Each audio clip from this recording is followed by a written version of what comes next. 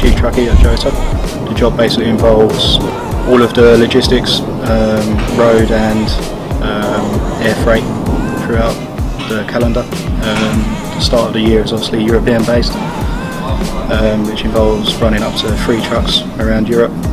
The main tasks are to make sure we have everything that we need, everything is worked out, all the kit is delivered on time. The schedules can be quite demanding on when cars are ready and things are ready to go, so it's quite stressful in that respect. So after the Nürburgring race is all the freight then goes on to air freight and sea freight for the flyaway races, what we term as flyaway races. So after Nürburgring we stay out at a workshop nearby. We'll re-prep the car, re-prep the freight, and then pack it all into the sea freight containers at Antwerp.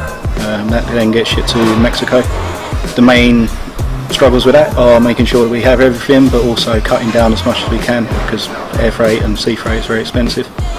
Yep, and also the struggles of flyways can be to make sure that we have all the spare parts that we need.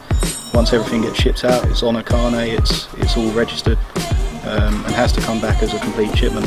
So if you take a fender out, or if you take a spare bit of bodywork, even if it gets broken, it has to come back with the original freight, and sometimes you have to fly spares out in suitcases and various other mad means of getting parts out to the car.